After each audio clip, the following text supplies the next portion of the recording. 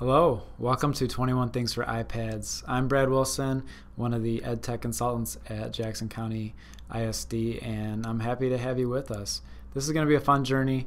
It's the first time that this course has been taught in Jackson County, and so I'm going to learn a lot with you, and I'm just looking forward to going through the process. And I just wanted to create this video. There are some things that you need to know and some things that you have to do before you come to the ISD for the face-to-face meeting on February 24th, which is Monday, and that's 4:30 to 8. And so the first thing that you need to know is that this is a blended learning course, so you do have to be present at the face-to-face meeting on that day.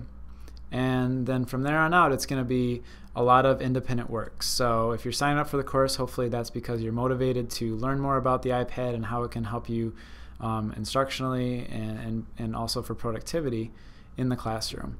And you're going to need to be able to watch videos like this or read articles and then do projects independently just from the comfort of your own home. And of course, I'll be there to support you the whole way as kind of a guide. There are 55 SCEC credits that are available for this course, but you do have to, again, attend the face-to-face and then complete a time log of the hours that are expected for the work each week, and then that'll be turned in at the end. You'll be documenting your learning in this course through a blog, which is going to serve as a digital portfolio, and we're going to talk a lot more about that at the face-to-face. And also there's a video that'll help you get your blog started even before we come to that face-to-face meeting. Alright, so some things that you need to do. First of all, you need to be able to install apps on your device. So you probably already have an iTunes account, but if not, you do need to set one up. And you need to be able to install apps throughout the course as we go. Now, the majority of the apps that we'll talk about are free. And to get you started, we're just going to send you a list of some of these free apps that you're going to need to have for that meeting on the 24th. So the first one is Dropbox. And you do need to watch this quick setup video for Dropbox, or just go ahead and set up a Dropbox account on your own because you will want to have that Dropbox account set up by Monday the 24th and also have the Dropbox app installed. Now, Google, there's a separate video link here that I'm going to send you, and that's about 4 minutes that gets you set up with all the different Google accounts that you need.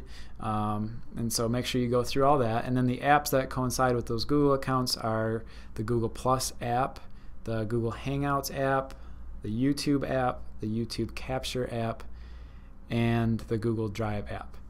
So when you're online, Google is kind of all in one central place, but then on the iPad, there's all these separate apps, and we're going to want to use all those products, so make sure you have the app versions of those installed. The app called Posts is going to be a really nice app to be able to upload to your blog right from your iPad, so make sure you install the Posts app. The iBooks app is going to be important, and then also the iTunes U app. And with iTunes U, there's actually a course companion in iTunes U that you can download here, and we'll give you the link.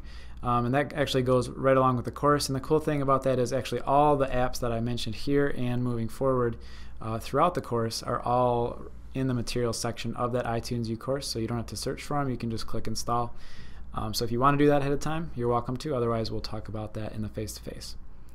Okay, so another really important reason that I'm sending you this video is because I'm going to be gone all next week on vacation. Yeah, I know, but remember, I don't get the summers off. So I wanted to get you this information, and if you have any questions, Dan and Stacy, who are the other ed techs here at the ISD, will be able to answer any emergency questions, but otherwise I'm really going to be out of contact until that Monday.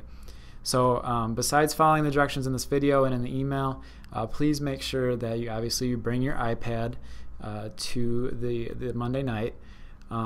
If you're going to use a laptop, like when you're at home and you like using your laptop and your iPad kind of side by side, bring that along too. We'll have some laptops available if needed.